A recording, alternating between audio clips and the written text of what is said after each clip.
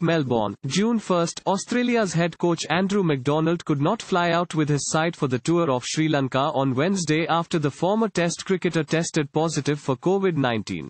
Australia begin their month-long tour of the island nation with a T20I at Colombo on June 7, and it's unlikely the 40-year-old head coach will be available for the opening fixture. This is Australia's first tour of Sri Lanka in 6 years. A report in cricket.com.au said that assistant coach Michael Di Venuto will take charge of the side for the opening T20I, and McDonald would likely be available from the second game onwards. Australia will play 3 T20Is, followed by 5 one-day international, with the 3-format tour culminating with 2 tests, in Galle, June 29 to July 3 and July 8 to 12. McDonald hoped he had the coaching staff to step up.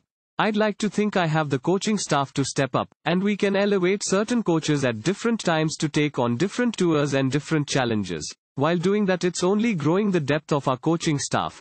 Coaches will get exposed along the journey to help out the workload, which is quite significant for a head coach, added McDonald. Thank you for watching. Please subscribe to channel and click on bell for more daily videos.